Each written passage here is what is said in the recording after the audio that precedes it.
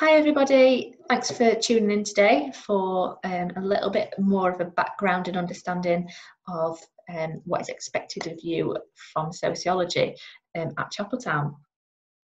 Introducing myself, I am Natalie. Those of you that haven't met me already, I will be teaching you sociology from September. So just to recap, today we're going to go over what sociology is and what we will be studying in September, some little bits for you to do over the summer, and how we can engage with sociology every single day of our lives. It's the beauty of the subject. So what is sociology? Hopefully, the fact that you're watching this now signifies that you've got some interest in the course, but what actually is it? It's something that many of you will not have studied before. Don't worry about that. So, although it is available at GCSE, you will not be at a disadvantage if you have not studied sociology at GCSE, because we'll go over everything again and in detail at an A-level standard. So it is such an interesting course. Obviously, I'm slightly biased, but it is great, it is relevant, and it allows you to critically engage with your day-to-day lives, something that a lot of other subjects might not lend itself to too well. And it's just really, really fascinating. So what you will learn on this course, so we'll look at education, we'll look at families and households, we'll look at beliefs, so different beliefs individuals have, and we'll look at crime and deviance throughout the 2-year course. And when I say look at those, what we're going to do is critically engage with sociological theory, understanding different sociological perspectives and their views on all of those topics. We will consider how people or individuals within society are influenced or are disadvantaged by a number of different factors within those topics, and how that shapes their lives and how they interact with society, how they interact with other people, and how that increases or decreases the opportunities available to them from various different viewpoints. Where could it lead? So there are lots of different careers you could join with the sociology. Again, the beauty of the course, because it is so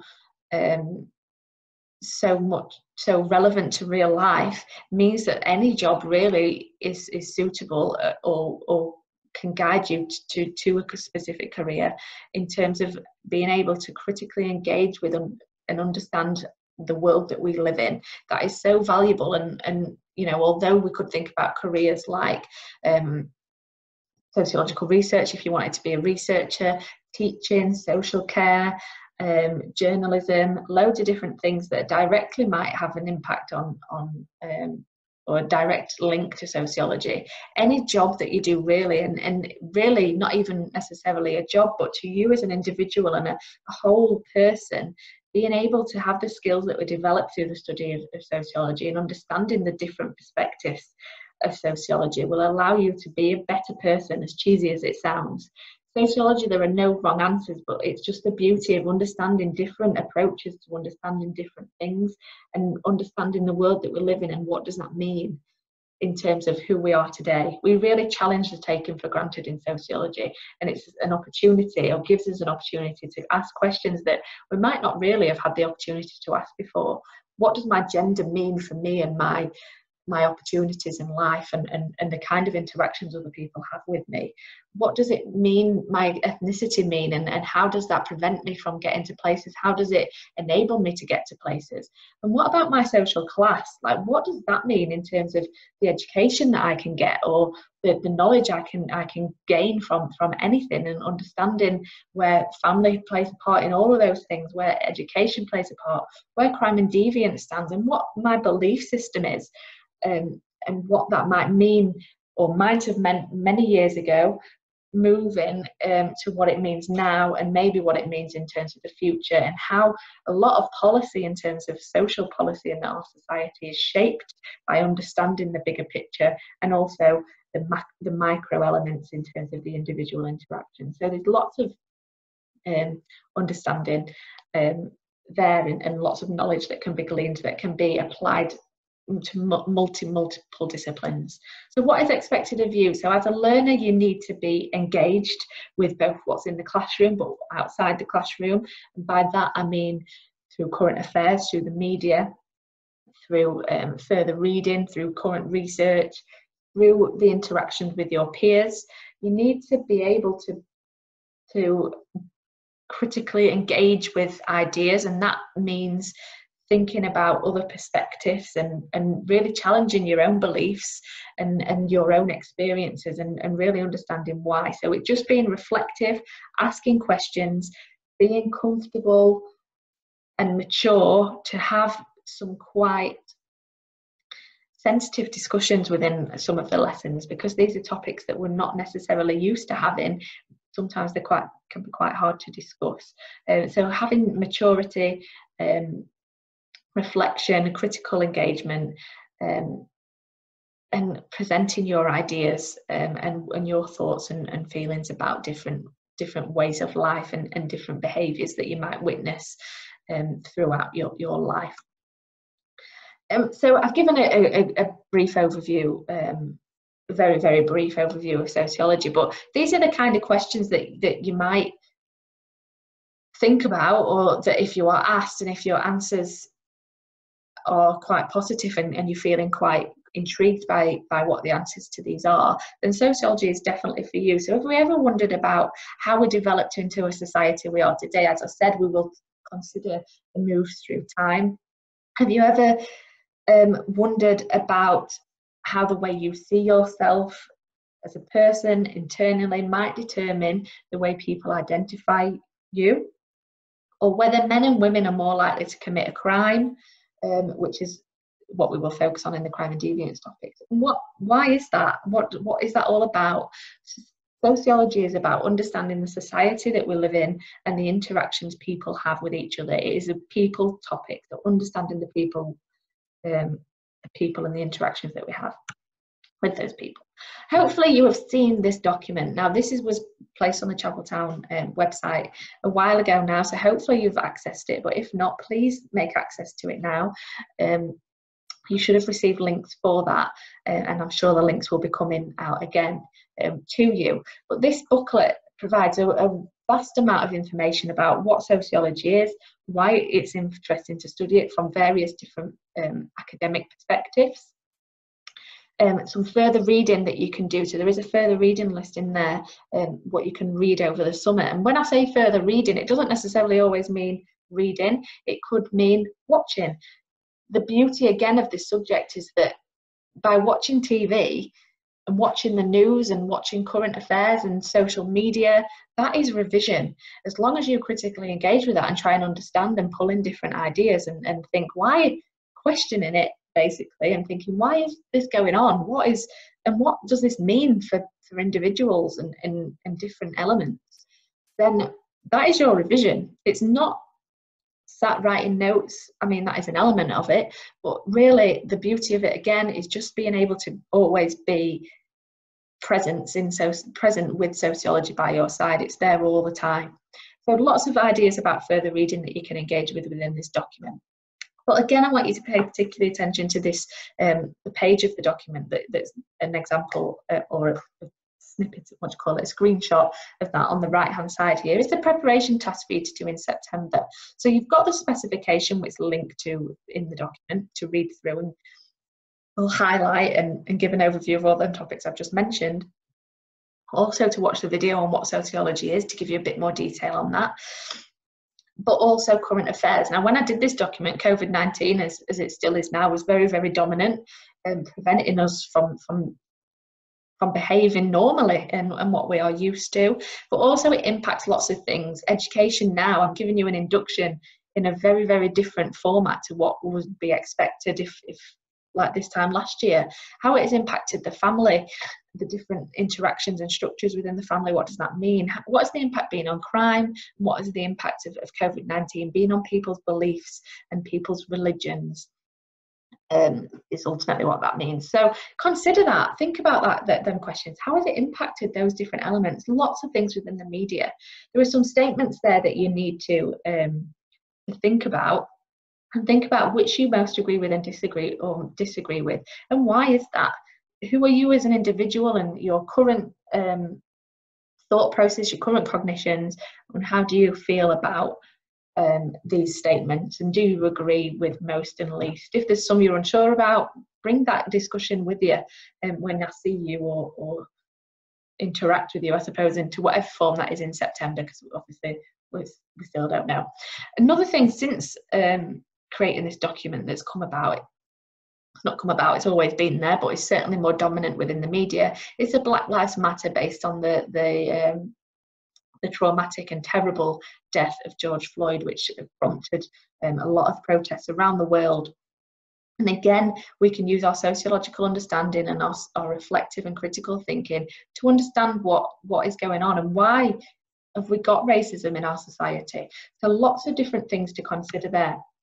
Here are some headlines. So like I say, it's in the media, it's current, it's everywhere to read in terms of COVID-19. I've got some headlines on the Black Lives Matter stuff, but you can see how it's influencing ethnicity in terms of the BAME deaths, British Asian minority groups there, Black and Asian minority groups there.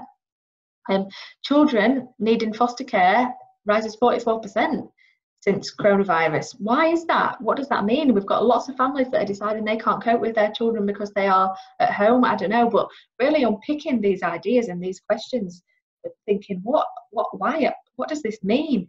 A mother of two who died by suicide tell how COVID lockdown has a massive impact. So the fact that this isolation away from the interaction of others, we've been kind of prevented from doing, is really had a massive impact on people's self-esteem and identity and mental health. And it's important that we consider that and how a virus has then led to that, indirectly led to that death. So it's really important to consider these headlines. So please engage with these as you see them and as they come up in your life. Again, I suppose more dominant and more prominent, and certainly with more force at the moment, is the Black Lives Matter protests and this idea that we need to really change the way that we are behaving in our society. In the education topic, we're going to look at institutional racism within the education system. Again, you can see a headline there for creating a ministerial role to fix this unequal education system that is placing ethnic minority groups at a disadvantage. Now, it's not something that you might have ever considered before. You just go to school, you do your work and get on with it. But really, your place in the race of education to a degree, and in your attempt to gain some educational capital, really, you've not all started at the same point. And whether it's your ethnicity, when we're talking about Black Lives Matter, whether it's your gender, whether it's your social class, not everybody has the same opportunities in life, or certainly not the same starting point. And the educational system, as we will understand, really impacts that and prevents that, and doesn't necessarily encourage equality. And it's really, really interesting to see, and really interesting for me to see as a sociologist, how this is happening now in real life, and how people are trying to make that change. Society is not rigid, it's not stuck in one place, it changes. It was different 100 years ago to what it is today. To what it is today is going to be different, and what it is in 100 years' time. And it's really interesting to work out how we can make society better to fit the needs of the individuals within society at a given point in time. People today are different to what they were many years ago, and people today will be different to what they are in the future. And it's about how we interact with that and how we create a society that is better, basically, because that's obviously what we all want. So you can see how we can critically engage with the media on lots of different things there. Here are some quotes. I won't read them out. You can sit and have a little read of them now as I'm talking, but these are from current year 12 students. Students are very, very positive about sociology when they're studying it. Remember that it's not like maybe some of the other science topics that you study. Sociology is a social science, not a natural science. So we will be speaking about people, but again, there's no wrong answer in sociology, which is the beauty of it, like there may be in some other subjects. Like if you get a maths equation, you've got an answer and that's that.